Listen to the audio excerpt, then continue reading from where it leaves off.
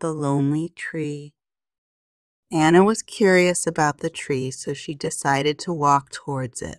As she got closer, she noticed that the tree was bare and didn't have any leaves. She wondered why it was the only tree in the field and why it looked so sad. Anna was a young girl who loved spending time outdoors and exploring the natural world. She had a deep appreciation for nature and was always in search of new adventures. One day, as she was wandering through a field, she noticed a tree standing alone in the distance. The tree was tall and strong, but it looked lonely. Anna felt sad for the lonely tree and wanted to help it. She decided to visit the tree every day and give it a little bit of water and attention. She would talk to the tree, telling it about her day and her adventures. Over time, Anna noticed a change in the tree. It started to grow new leaves and become more vibrant. The tree was no longer lonely as it had Anna to keep it company. The two of them developed a special bond, and Anna looked forward to visiting the tree every day. As the months passed, the tree grew stronger and more beautiful. Birds would come to rest on its branches, and other animals would seek shade under its leaves. Anna was happy that she could make a difference in the life of the lonely tree. She learned that sometimes even the smallest acts of kindness can make a big impact. One day, as Anna was visiting the tree, she noticed a small sapling growing next to it. The tree had produced a seed, and a new tree was beginning to grow. Anna was overjoyed to see that the lonely tree was no longer alone, as it would now have a companion to grow alongside. From that day on, Anna continued to visit the tree and its new sapling every day. She watched as they grew and flourished, and she knew that her small act of kindness had made a big difference. The lonely tree was no longer lonely, and it had Anna to thank for it. One day, as Anna was sitting under the shade of the tree, she noticed a man walking towards her. The man was carrying a camera, and he looked like he was on a mission to capture the beauty of the field. When he got closer to Anna, he stopped and looked at the tree. That's a beautiful tree. What kind of tree is it? It's a lonely tree. A lonely tree. What do you mean? It's a tree that used to stand alone in this field. It was bare and didn't have any leaves, but then I started visiting it and giving it a little bit of water and attention every day. It started to grow new leaves, and birds and other animals started to come to it. Now it's not lonely anymore. That's a great story. Would you mind if I took a picture of you and the tree? Of course not. That would be amazing. The man took a picture of Anna and the tree, capturing the beauty of the moment. He told Anna that he was a photographer and that he would like to feature her story in a magazine that he worked for. Anna was thrilled that her story would be shared with the world. She thanked the man for his interest and asked him how he became a photographer. I've always loved capturing moments that tell a story.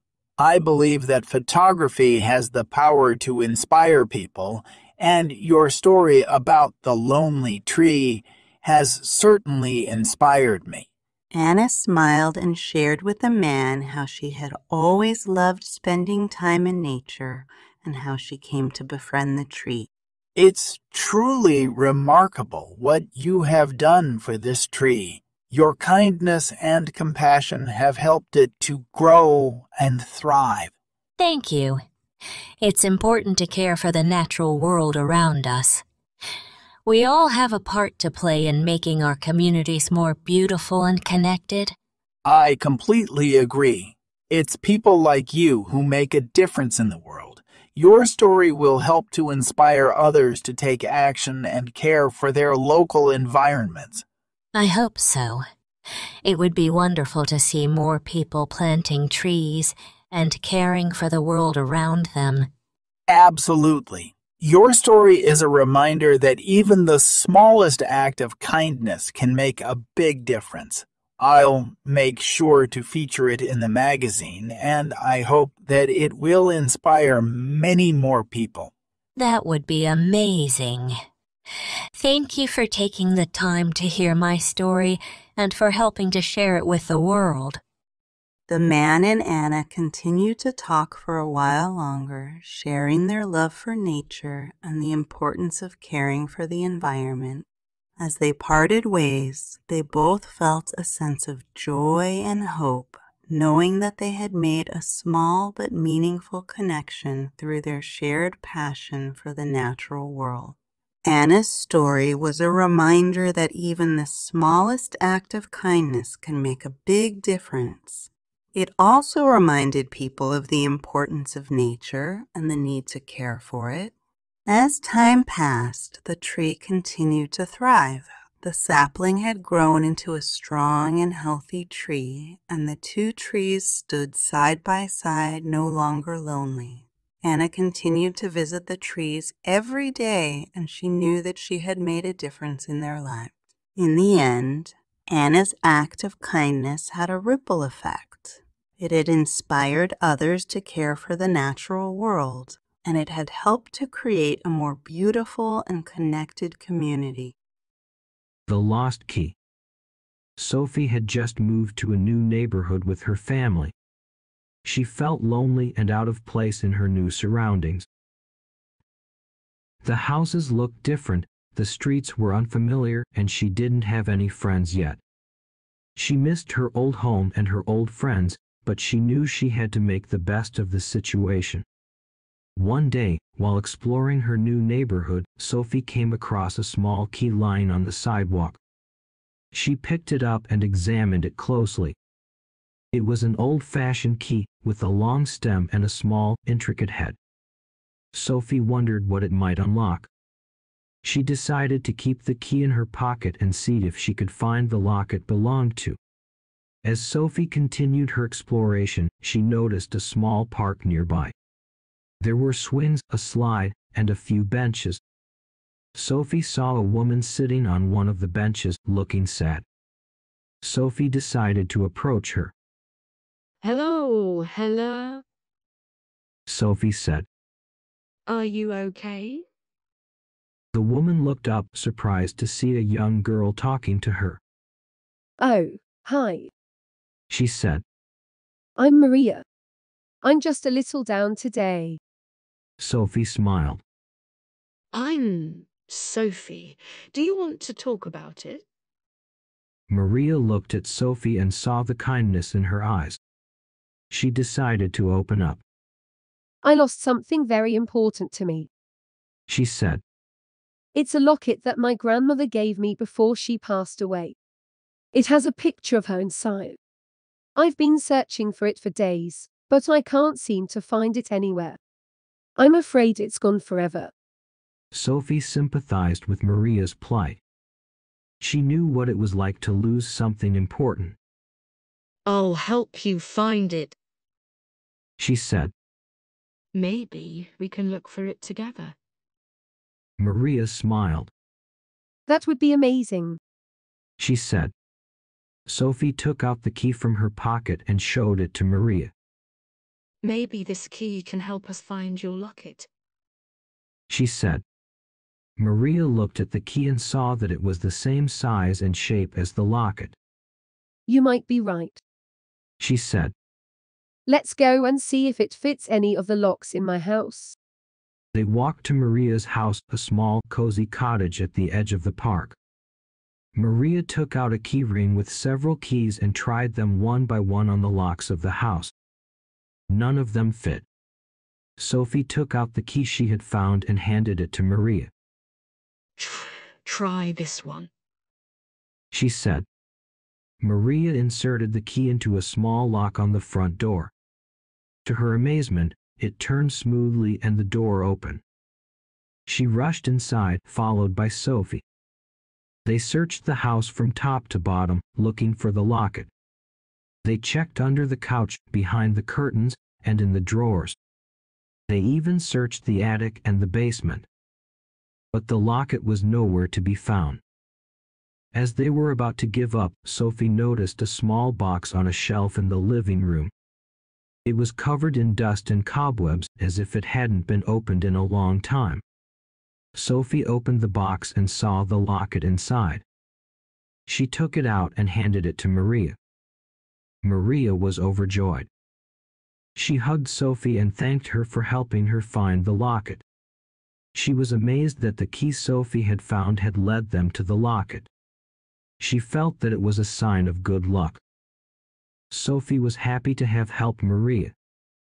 She realized that the key had not only unlocked a door, but as soon as they arrived at the park, the three friends went straight to the pond. They searched every corner of the pond and the surrounding area, but there was no sign of the key. They looked for hours, but it seemed like the key had disappeared into thin air. As the sun began to set, they decided to call it a day and try again in the morning. They walked home feeling defeated and disappointed. Once they got back to the house, they realized that they didn't have a spare key to the house. They were locked out. They didn't know what to do. They couldn't call their parents because they were out of town, and they didn't have any relatives nearby. They were stranded outside their own home with no way to get in. After some brainstorming, they came up with a plan. They remembered that the window in the kitchen was sometimes left unlocked, and they decided to try to climb in through the window. It was a risky plan, but they didn't have any other options. The tallest of the three, Sarah, boosted the others up to the window. First, she lifted up Mark, who managed to get a grip on the windowsill and climb inside. Then Sarah lifted up Lily, who also managed to make it inside. Finally, Sarah climbed inside herself. Once they were inside, they realized that they had left the front door unlocked. They had gone through all that trouble for nothing. But they were glad to be back inside their home, and they were grateful to have such resourceful friends. The next day, they went back to the park to continue their search for the lost key. They searched every inch of the pond again, and this time they decided to expand their search to the surrounding woods. They looked under rocks and fallen branches, in the tall grass and among the trees. After hours of searching, they finally found the key. It had been dropped near a tree at the edge of the pond. They were overjoyed to have found it, and they couldn't believe their luck. They rushed back to the house and unlocked the front door. They felt relieved and happy to be back inside their home. They realized that sometimes it takes a little bit of effort and creativity to solve a problem, but with good friends by your side, anything is possible. From that day on, they made sure to keep their key in a safe place and to always have a spare key just in case. They also knew that they could rely on each other no matter what. The lost key had brought them together and had shown them the importance of resourcefulness, teamwork, and perseverance. After a few minutes of searching, they found themselves in front of an old wooden door, which seemed to lead to a cellar. Max tried to turn the rusty door handle, but it wouldn't budge. That's when he noticed a small keyhole below the handle. "Guys, I think I found the door to the cellar, but it's locked," Max said, pointing to the keyhole. "Maybe the key is somewhere in the house," Maria suggested. The three of them searched every nook and cranny of the house, but they couldn't find the key. They even searched in the attic and the basement, but still no luck. Just when they were about to give up, Max noticed a small piece of paper under a sofa cushion. He picked it up and unfolded it to reveal a message written in bold letters. "The key to the cellar is hidden in plain sight, but only those who have a keen eye will find it." "What does that mean?" Maria asked, perplexed. "I'm not sure, but it sounds like a clue," Max replied. They searched the entire living room, but couldn't find anything out of the ordinary. Just as they were about to give up, Emma noticed a small crack on the wall near the fireplace. She pressed her hand against it, and the wall slid back to reveal a hidden compartment. Inside the compartment was a small key, which Max quickly grabbed. They rushed back to the cellar door, and Max inserted the key into the lock. With a click, the lock turned, and they pushed the door open. As they descended the stairs, they were hit by the musty smell of the damp cellar. It was dark, and they could barely see anything. Max pulled out his phone and turned on the flashlight. At the bottom of the stairs, they found themselves in a small room filled with cobwebs and dust. In the center of the room, there was a large chest. Max walked over to it and tried to open it, but it was locked. "Looks like we need another key," Max said, disappointed. Just then, Maria noticed a small keyhole on the side of the chest. "Hey, there's another keyhole here. Maybe it's the same key," she said. Max quickly inserted the key he found into the keyhole, and with a click, the chest unlocked. They slowly lifted the lid, half expecting to find something valuable inside. To their surprise, the chest was filled with old books and papers. They searched through them, hoping to find something of interest. That's when Emma stumbled upon an old letter addressed to someone named Josephine. The letter described the story of a lost key that was said to unlock a secret room filled with treasure. The letter also contained a map that showed the location of the room. Excited by the prospect of finding the treasure, they quickly made their way back upstairs and out of the house. They followed the map, which led them to a small hill outside the town. After some digging, they found a small metal box buried underground.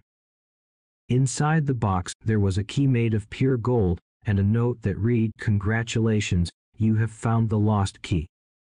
Use it wisely." Although they didn't find any treasure, they were happy to have solved the mystery of the lost key. And who knows, maybe one day they'll stumble upon another mystery that will lead them to an even greater adventure. And here is the end of the story. The Mysterious Box. When Emily arrived at her grandmother's house for a visit, she noticed a strange box sitting on the living room table. It was small and made of polished wood, with intricate carvings etched into the sides. Emily's grandmother noticed her curiosity and told her the box had been in the family for generations, but no one had ever been able to open it. Emily was determined to solve the mystery and spent the next few days trying to open the box. She tried everything she could think of, from pushing and pulling on the sides to pressing on the carvings, but nothing seemed to work. Finally, frustrated and ready to give up, she set the box down and left the room. A few minutes later, she heard a faint clicking sound coming from the box. She rushed back into the room to find it was now open. Inside, there was a single piece of paper with a cryptic message written on it. The message read, "The key to the box is not in the box, but in the journey to find it. Follow the path and the key will reveal itself." Emily had no idea what the message meant, but she knew she had to find out. She packed a backpack with supplies and set out on a journey to solve the mystery. The first clue led her to a nearby hiking trail. As she walked, she searched for any signs or markings that might lead her to the next clue. After several hours, she came across a small cave hidden behind a waterfall. Inside, she found a second clue, which read, "The key is closer than you think. Follow the stars and the way will become clear." Confused but determined, Emily continued on her journey. She walked for hours, until she reached a high point with a clear view of the stars. Looking up at the night sky, she noticed a constellation in the shape of a key. She realized that the constellation was pointing in a specific direction, and she set off once again. After many more hours of walking, Emily finally arrived at an old, abandoned house. The door was locked, but the key was hidden in a nearby tree. Inside the house, she found the final clue, which read, "The key is not an object, but a realization. Look within yourself and you will find the answer." Emily thought about the message for a long time, but she couldn't figure out what it meant. She began to feel frustrated and defeated. But then she remembered what her grandmother had told her: sometimes the journey is more important than the destination. With a renewed sense of purpose, Emily took a deep breath and looked inside herself. She realized that the key was her own determination and perseverance. She had solved the mystery, not by finding a physical key, but by going on a journey of self-discovery. When she returned home, she proudly presented her grandmother with the open box and the mysterious message. Her grandmother smiled and told her that she was proud of her, and that the box had been a test to see if she was ready for the journey ahead. Emily felt a sense of accomplishment and gratitude for the experience, and she knew that she was ready for whatever challenges lay ahead. As soon as the box was opened, the room was filled with a bright light, blinding everyone for a few seconds. When their eyes adjusted to the light, they found themselves in a strange place. It was a beautiful garden with blooming flowers of every color and fragrance. The sky was a deep shade of blue, and the sun was shining bright.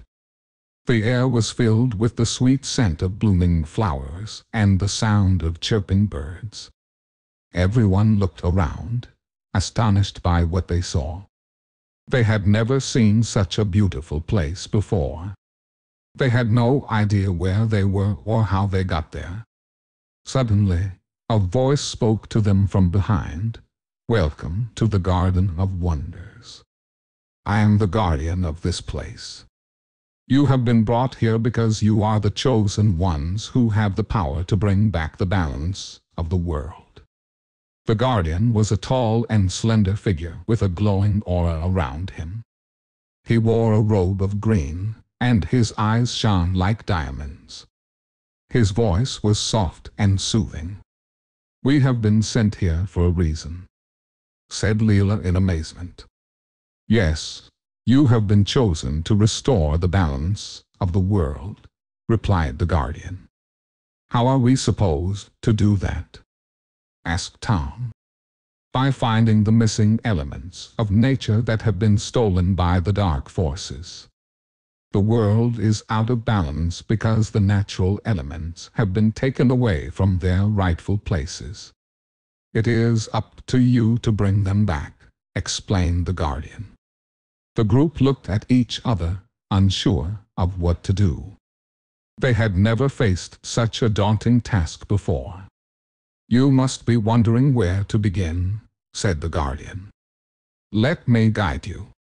You need to go to the land of the sun, where the first missing element is hidden." "How do we get there?" asked Max. "You will find a way. You must have faith in yourselves and the powers that you possess," said the guardian with a smile. Suddenly, the group found themselves back in the room, with the box sitting in front of them. They looked at each other in amazement, trying to process what had just happened. "We have a mission," said Tom. "We must find the missing elements and bring back the balance of the world." The group nodded in agreement, knowing that it was up to them to make a difference in the world. From that day on, the group set out on a journey to find the missing elements of nature. They faced many challenges, but with their courage, determination, and faith, they were able to overcome every obstacle. They traveled to the land of the sun, the land of the moon, the land of the sea, and many other places, and found the missing elements. With each element they found, the world began to regain its balance, and nature began to flourish again. In the end, the group returned to the Garden of Wonders, where they were met by the guardian. He congratulated them on their success and thanked them for their bravery. Thanks to you, the world is once again in balance. The elements of nature have been returned to their rightful places, and the world is flourishing once again. You have fulfilled your mission, and for that, the world will always be grateful, said the guardian. The group smiled, knowing that they had made a difference in the world. They were proud of what they had accomplished, and knew that their journey had only just begun.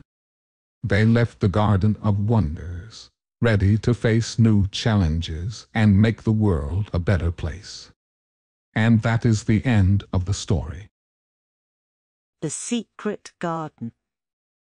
It was a beautiful summer day when Mary Lennox, a young girl of 10, walked down the street with her parents. The sun was shining and the birds were singing. Mary was happy to be outside, but her parents seemed distracted and worried. Suddenly, Mary's mother fell ill with cholera and passed away. Mary's father, who was also ill, passed away a few days later. Mary was left alone and sent to live with her uncle, Archibald Craven, in a large, gloomy manor on the Yorkshire moors. When Mary arrived at the manor, she was greeted by Mrs. Medlock, the strict housekeeper, who showed her to her room. Mary quickly became bored with the dull, uneventful life at the manor, and longed to explore the grounds outside. One day, Mary heard strange noises coming from behind a locked door in the corridor. She became curious and asked Mrs. Medlock about it, but Mrs. Medlock dismissed her questions. Undeterred, Mary began to search for the key to the door. Finally, Mary found the key and entered the room. Inside, she found a large, overgrown garden that had been locked up and neglected for years. Mary was fascinated by the garden and began to clean it up. With the help of a young gardener named Dickon, the garden began to flourish. Despite Mary's initial reluctance, she eventually gained the courage to visit her uncle, Archibald Craven, in his study. She told him about the secret garden and how she'd been caring for it. Archibald was reluctant to leave his study, but eventually agreed to see the garden for himself. When Archibald saw the secret garden, he was amazed by its beauty. He became more involved in the lives of Mary and his son Colin, who had been bedridden since birth. Together, they explored the garden and enjoyed spending time outdoors. Mary and Dickon eventually convinced Colin to come out of his room and see the secret garden. Colin was amazed by the garden, and spending time outdoors helped to improve his health. The three children spent time in the secret garden, enjoying the beauty and tranquility of the natural world around them. As they worked together to care for the garden, the children learned to love and care for each other as well. The secret garden had brought them together and had given them a sense of purpose and joy. Mary and Colin's uncle, Archibald, also found solace and healing in the beauty of the garden. Over time, Mary, Colin, and Dickon continued to care for the secret garden and explore the natural world around them. They discovered many new plants and animals, and even found a hidden door that led to an old, abandoned room in the manor.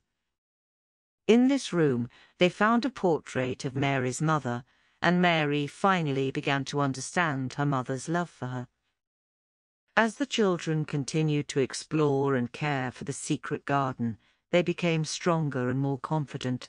Colin's health improved, and he was finally able to walk on his own.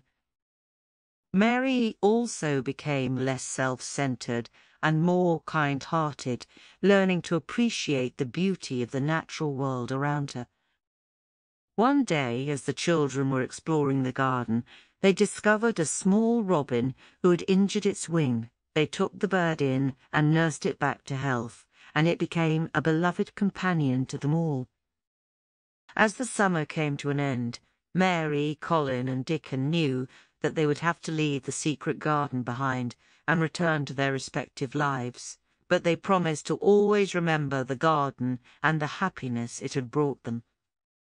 In the fall, Mary returned to school, but she was no longer the same selfish and unhappy child that she'd been before. She had learned to appreciate the beauty of nature and to care for others, and she made many new friends. Colin returned to his studies, but he no longer felt trapped and confined by his illness. He was filled with a new sense of hope and joy, and he worked hard to continue improving his health. Dickon continued to work as a gardener, and he shared his knowledge and love of nature with others. He also remained a loyal friend to Mary and Colin, always ready to help them whenever they needed him. As the years passed, Mary, Colin and Dickon grew up and went their separate ways, but they never forgot the secret garden and the magical summer they had spent together. The garden had changed their lives forever, and it had given them a sense of wonder and joy that they would always carry with them. From there, it's the end. Cinderella, a classic tale in English. Once upon a time, in a land far away, there lived a beautiful and kind-hearted girl named Cinderella. She lived with her cruel stepmother and 2 stepsisters who treated her like a servant. Cinderella was always the one to do all the chores and to clean the house while her stepsisters went out and enjoyed their day. Despite all of her hard work, Cinderella never lost her kind spirit. She would often talk to the birds and mice who were her only friends. They were always there to comfort her whenever she felt sad or lonely. One day, the king's son announced that he was looking for a bride and that he would host a grand ball to find one. Cinderella was thrilled to hear this news, and she dreamed of attending the ball and meeting the prince. But her stepmother and stepsisters forbade her from going, saying that she was not worthy enough to attend the grand ball. Feeling sad and defeated, Cinderella sat alone in her room, but suddenly her fairy godmother appeared and granted her wish to go to the ball. She transformed Cinderella's tattered dress into a beautiful gown and gave her a pair of glass slippers to wear. She also gave her a warning to return before midnight or the spell would be broken. At the ball, Cinderella was the most beautiful girl in the room. She caught the attention of everyone, including the prince. They danced together all night, and Cinderella felt like she was in a dream. But as the clock struck midnight, Cinderella remembered her fairy godmother's warning and left the ball in a hurry, leaving behind her glass slipper. The prince searched the entire kingdom for the girl who wore the glass slipper. When he arrived at Cinderella's house, her stepsisters tried to fit into the slipper, but it was only Cinderella's foot that fit perfectly. The prince recognized her and was overjoyed to have found his true love. Cinderella and the prince were married in a grand ceremony, and they lived happily ever after. Cinderella's fairy godmother continued to watch over her and help her whenever she needed it. The story of Cinderella is a timeless tale of perseverance and hope. It teaches us to be kind, patient, and compassionate towards others, even when we are faced with difficult situations. It also reminds us that dreams can come true if we believe in ourselves and have faith that anything is possible. In conclusion, Cinderella's story has touched the hearts of millions of people around the world for generations. It is a reminder that no matter how difficult our lives may seem, we can always find a way to overcome our challenges and achieve our dream. It is a classic tale of love, hope, and the power of believing in oneself. The Lion and the Mouse, an Aesop's fable in English. Once upon a time, in a forest far away, there lived a mighty lion. The lion was proud and powerful, and he thought that he was the king of the forest. One day while the lion was taking a nap, a tiny mouse ran across his paw, waking him up. The lion was angry and roared, "How dare you wake me up, you insignificant creature? I could crush you with one paw." The mouse trembled with fear, but he spoke up bravely, "Please forgive me, great lion. I didn't mean to wake you up. I promise I will make it up to you someday." The lion laughed and said, "How could a small creature like you ever help me? But I am feeling generous today, so I will let you go." The mouse ran away as fast as he could, relieved that he had escaped unharmed. A few days later, the lion was caught in a trap set by a group of hunters. He struggled to free himself, but the trap was too strong. He roared for help, but no one came. Just then, the mouse heard his cries for help and ran to the lion's aid. The mouse saw the lion trapped in the trap and said, "Don't worry, great lion.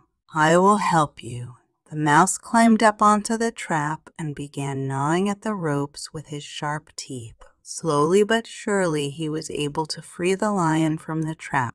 The lion was grateful and amazed at the mouse's bravery. He said, "Thank you, little mouse. You are truly a friend in need. I was wrong to underestimate your small size and your kindness. From now on, I promise to treat you with the respect you deserve." The moral of this story is that even the smallest creature can be of great help in times of need. It also teaches us not to underestimate the power of kindness and compassion, and to treat all creatures, big and small, with respect. The story of the lion and the mouse is a timeless tale that has been passed down from generation to generation. It is one of the most famous Aesop's fables, and it has inspired many people to be kind and compassionate towards others.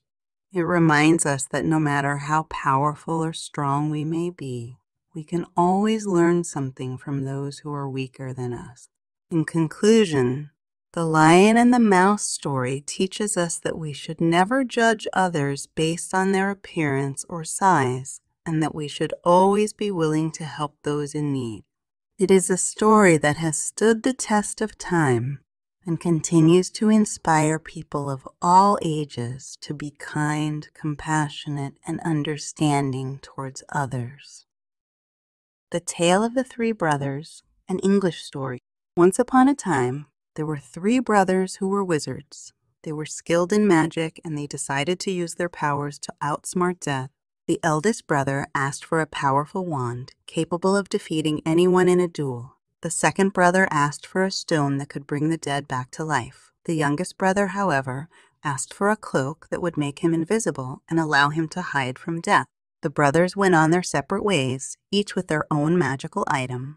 The eldest brother, feeling invincible with his powerful wand, sought out and killed anyone who crossed him. He became arrogant and cruel, believing that he was unstoppable. The second brother used his stone to bring back his lost love from the dead. However, he soon realized that she was not truly alive and that her presence was causing him pain and suffering. The youngest brother used his cloak to hide from death and lived a long and peaceful life. When he was an old man, he took off the cloak and passed it on to his son before greeting death as an old friend. The morale of this story is that death is inevitable and we cannot escape it, no matter how much power we possess. It also teaches us that true love cannot be brought back from the dead, and that sometimes it is better to let go of those who have passed away and cherish their memories. The story of the three brothers is a popular English tale that has been adapted into various forms, including in the Harry Potter series. It is a timeless story that reminds us of the importance of humility, love, and acceptance.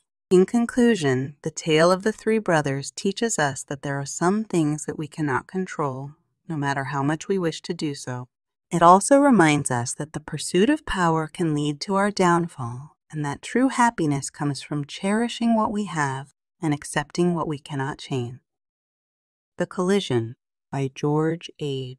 Once in the dim, dead days beyond recall, there lived a blue-eyed gazook named Steve. We refer to the period preceding the uplift when the candidate wearing the largest collar was the people's choice for alderman.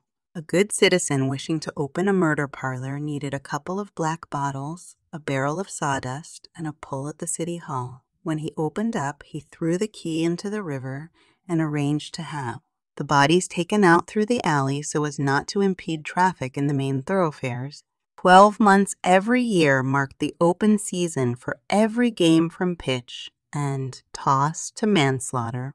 Anyone in search of diversion could roll Kelly Pool at 10 cents a cue in the morning, go to the track in the afternoon, take in a 20-round scrap in the evening, and then shoot at the wheel a few times before backing into the flack.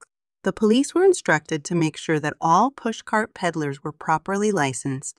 Steve roamed the wide-open town and spread his bets both ways from the jack. When he cut the string and began to back his judgment, he knew no limit except the Milky Way. Anytime he rolled them, you could hear considerable rumble. All the bookies, barkeeps, bruisers, and the boys sitting on the moonlight rattlers knew him by his first name and had him tagged as a producer and a hell of a nice fellow. Steve heard vague rumors that certain stiffs who hurried home before midnight and wore white mufflers were trying to put the town on the fritz and kill all the live ones. But he did not dream that a mug who went around in galoshes and drank root beer could put anything across with the main swivel. Over at the hall, oh, the rude awakening. One day he was in a pool room working on the form sheet with about 150 other students and getting ready to back Sazerac off the boards in the third at Guttenberg, when some blue wagons backed up and Steve told the desk sergeant a few minutes later that his name was Andrew Jackson. Next day he had a wire from a trainer, but when he went to the old, familiar joint, the plainclothes men gave him the sign to beat it, and he turned away, throbbing with indignation.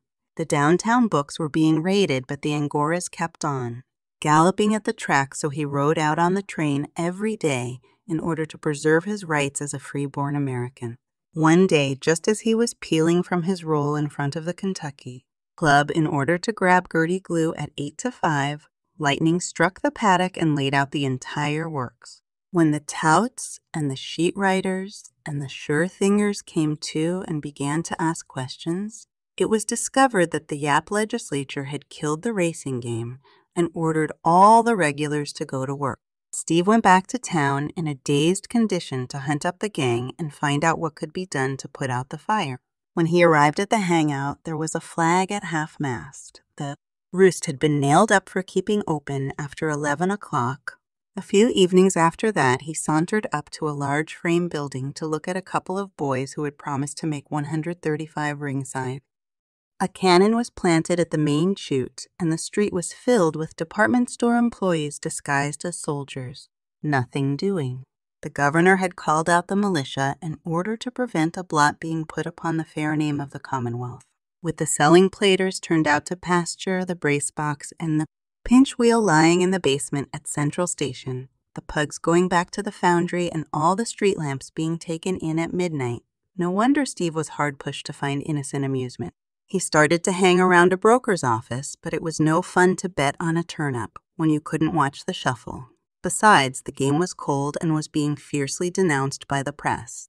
For a time, he kept warm in a bowling alley. Drive a man into a corner and goad him to desperation, and he will go so far as to bowl, provided that he lives in a German neighborhood.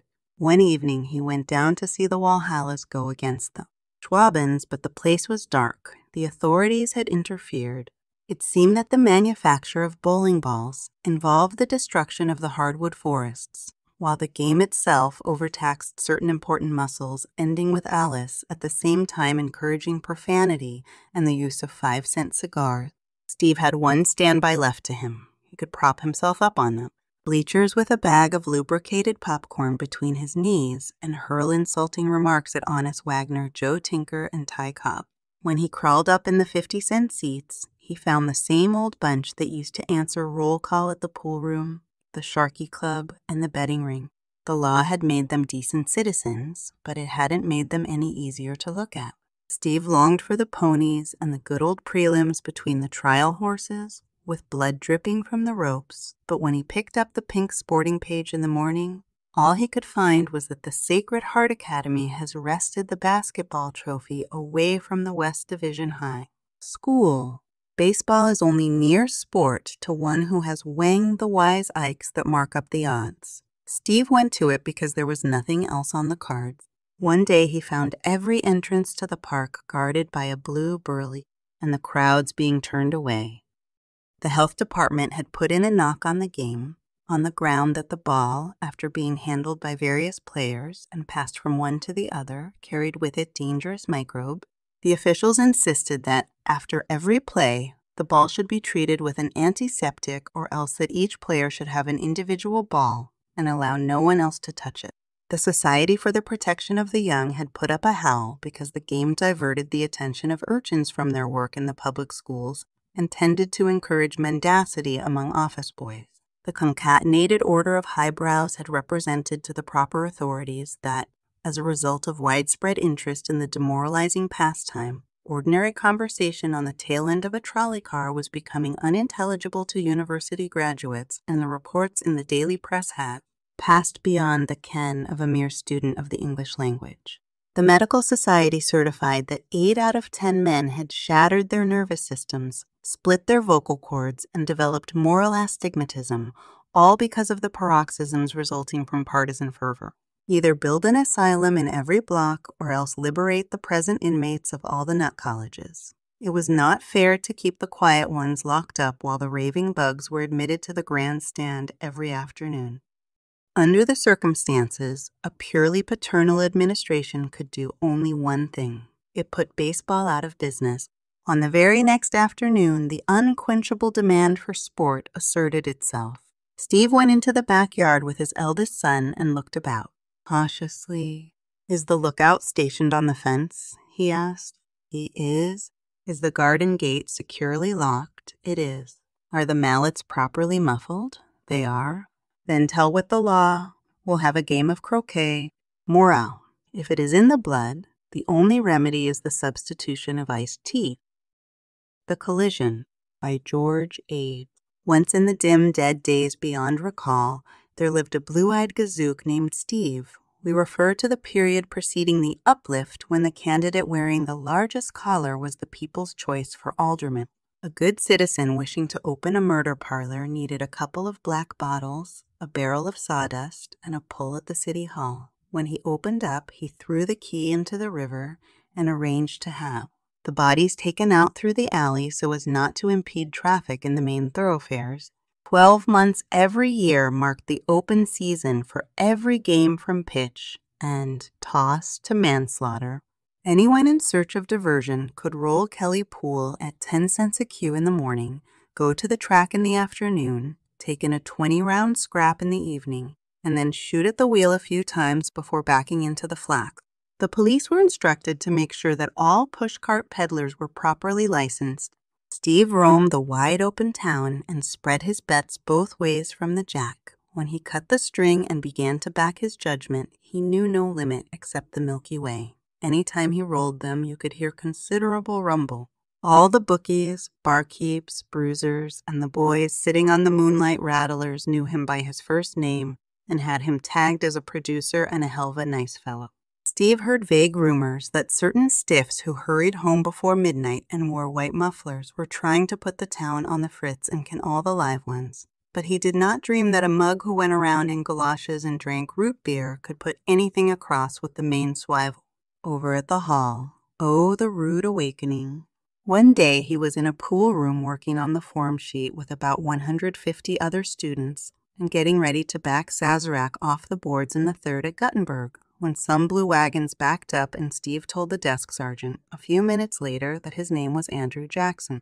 Next day he had a wire from a trainer, but when he went to the old, familiar joint, the plainclothesmen gave him the sign to beat it, and he turned away, throbbing with indignation. The downtown books were being raided, but the Angoras kept on, galloping at the track, so he rode out on the train every day in order to preserve his rights as a free-born American. One day, just as he was peeling from his roll in front of the Kentucky Club in order to grab Gertie glue at 8 to 5, lightning struck the paddock and laid out the entire works. When the touts and the sheet writers and the sure-thingers came to and began to ask questions, it was discovered that the Yap legislature had killed the racing game and ordered all the regulars to go to work. Steve went back to town in a dazed condition to hunt up the gang and find out what could be done to put out the fire. When he arrived at the hangout, there was a flag at half-mast. The roost had been nailed up for keeping open after 11 o'clock. A few evenings after that, he sauntered up to a large frame building to look at a couple of boys who had promised to make 135 ringside. A cannon was planted at the main chute, and the street was filled with department store employees disguised as soldiers. Nothing doing. The governor had called out the militia in order to prevent a blot being put upon the fair name of the Commonwealth. With the selling platers turned out to pasture, the brace box, and the pinch wheel lying in the basement at Central Station, the pugs going back to the foundry, and all the street lamps being taken in at midnight, no wonder Steve was hard pushed to find innocent amusement. He started to hang around a broker's office, but it was no fun to bet on a turn-up when you couldn't watch the shuffle. Besides, the game was cold and was being fiercely denounced by the press. For a time, he kept warm in a bowling alley. Drive a man into a corner and goad him to desperation, and he will go so far as to bowl, provided that he lives in a German neighborhood. One evening, he went down to see the Walhallas go against the Schwabens, but the place was dark. The authorities had interfered.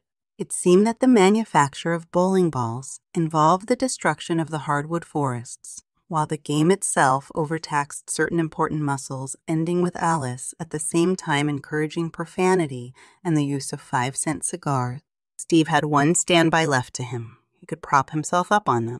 Bleachers with a bag of lubricated popcorn between his knees and hurl insulting remarks at Honest Wagner, Joe Tinker, and Ty Cobb. When he crawled up in the 50-cent seats, he found the same old bunch that used to answer roll call at the pool room, the Sharkey Club, and the betting ring. The law had made them decent citizens, but it hadn't made them any easier to look at.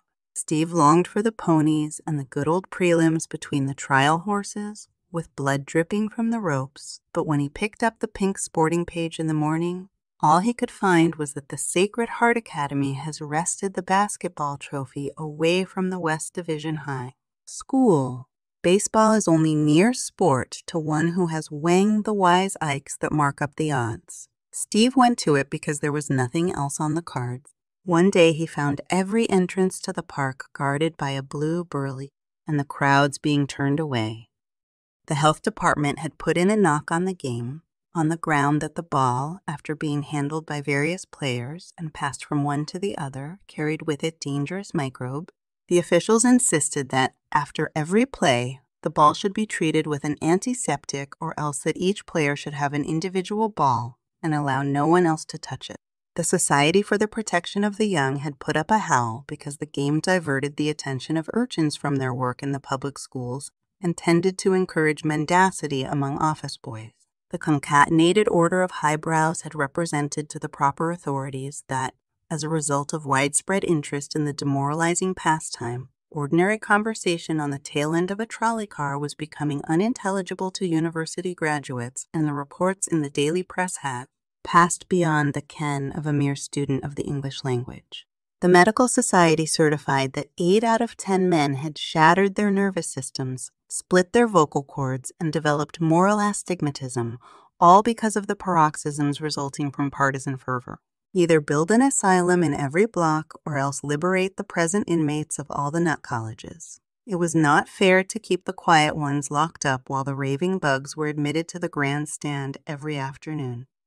Under the circumstances, a purely paternal administration could do only one thing. It put baseball out of business. On the very next afternoon, the unquenchable demand for sport asserted itself. Steve went into the backyard with his eldest son and looked about. Cautiously. "Is the lookout stationed on the fence?" he asked. "He is." "Is the garden gate securely locked?" "It is." "Are the mallets properly muffled?" "They are." "Then tell what the law. We'll have a game of croquet. Morale. If it is in the blood, the only remedy is the substitution of iced tea." The Collision by George Ade. Once in the dim, dead days beyond recall, there lived a blue-eyed gazook named Steve. We refer to the period preceding the uplift when the candidate wearing the largest collar was the people's choice for alderman.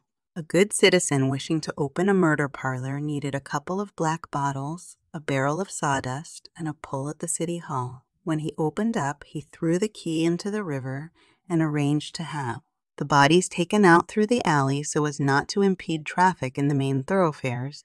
12 months every year marked the open season for every game from pitch and toss to manslaughter.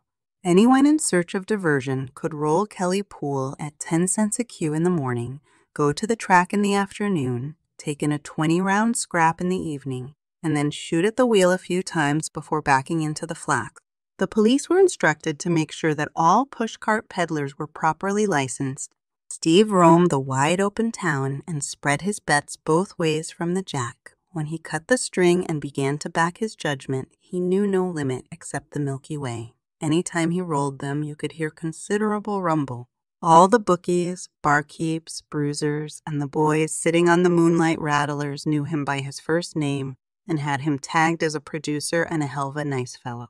Steve heard vague rumors that certain stiffs who hurried home before midnight and wore white mufflers were trying to put the town on the fritz and kill all the live ones. But he did not dream that a mug who went around in galoshes and drank root beer could put anything across with the main swivel. Over at the hall, oh, the rude awakening. One day he was in a pool room working on the form sheet with about 150 other students and getting ready to back Sazerac off the boards in the third at Guttenberg, when some blue wagons backed up and Steve told the desk sergeant a few minutes later that his name was Andrew Jackson. Next day he had a wire from a trainer, but when he went to the old, familiar joint, the plainclothes men gave him the sign to beat it, and he turned away, throbbing with indignation. The downtown books were being raided, but the Angoras kept on, galloping at the track, so he rode out on the train every day in order to preserve his rights as a free-born American. One day, just as he was peeling from his roll in front of the Kentucky Club in order to grab Gertie glue at 8 to 5, lightning struck the paddock and laid out the entire works. When the touts and the sheet writers and the sure-thingers came to and began to ask questions, it was discovered that the Yap legislature had killed the racing game and ordered all the regulars to go to work. Steve went back to town in a dazed condition to hunt up the gang and find out what could be done to put out the fire. When he arrived at the hangout, there was a flag at half-mast. The roost had been nailed up for keeping open after 11 o'clock. A few evenings after that, he sauntered up to a large frame building to look at a couple of boys who had promised to make 135 ringside. A cannon was planted at the main chute, and the street was filled with department store employees disguised as soldiers. Nothing doing. The governor had called out the militia in order to prevent a blot being put upon the fair name of the Commonwealth. With the selling platers turned out to pasture, the brace box, and the pinch wheel lying in the basement at Central Station, the pugs going back to the foundry, and all the street lamps being taken in at midnight, no wonder Steve was hard pushed to find innocent amusement. He started to hang around a broker's office, but it was no fun to bet on a turn-up when you couldn't watch the shuffle. Besides, the game was cold and was being fiercely denounced by the press. For a time, he kept warm in a bowling alley. Drive a man into a corner and goad him to desperation, and he will go so far as to bowl, provided that he lives in a German neighborhood. One evening, he went down to see the Walhallas go against the Schwabens, but the place was dark. The authorities had interfered. It seemed that the manufacture of bowling balls involved the destruction of the hardwood forests, while the game itself overtaxed certain important muscles, ending with Alice, at the same time encouraging profanity and the use of 5-cent cigars. Steve had one standby left to him. He could prop himself up on them. Bleachers with a bag of lubricated popcorn between his knees and hurl insulting remarks at Honest Wagner, Joe Tinker, and Ty Cobb. When he crawled up in the 50-cent seats, he found the same old bunch that used to answer roll call at the pool room, the Sharkey Club, and the betting ring. The law had made them decent citizens, but it hadn't made them any easier to look at. Steve longed for the ponies and the good old prelims between the trial horses, with blood dripping from the ropes, but when he picked up the pink sporting page in the morning, all he could find was that the Sacred Heart Academy has wrested the basketball trophy away from the West Division High. School. Baseball is only near sport to one who has wanged the wise ikes that mark up the odds. Steve went to it because there was nothing else on the cards. One day he found every entrance to the park guarded by a blue burly and the crowds being turned away. The health department had put in a knock on the game on the ground that the ball, after being handled by various players and passed from one to the other, carried with it dangerous microbes. The officials insisted that, after every play, the ball should be treated with an antiseptic or else that each player should have an individual ball and allow no one else to touch it. The Society for the Protection of the Young had put up a howl because the game diverted the attention of urchins from their work in the public schools and tended to encourage mendacity among office boys. The concatenated order of highbrows had represented to the proper authorities that, as a result of widespread interest in the demoralizing pastime, ordinary conversation on the tail end of a trolley car was becoming unintelligible to university graduates, and the reports in the daily press had passed beyond the ken of a mere student of the English language. The medical society certified that 8 out of 10 men had shattered their nervous systems, split their vocal cords, and developed moral astigmatism, all because of the paroxysms resulting from partisan fervor. Either build an asylum in every block or else liberate the present inmates of all the nut colleges. It was not fair to keep the quiet ones locked up while the raving bugs were admitted to the grandstand every afternoon. Under the circumstances, a purely paternal administration could do only one thing. It put baseball out of business.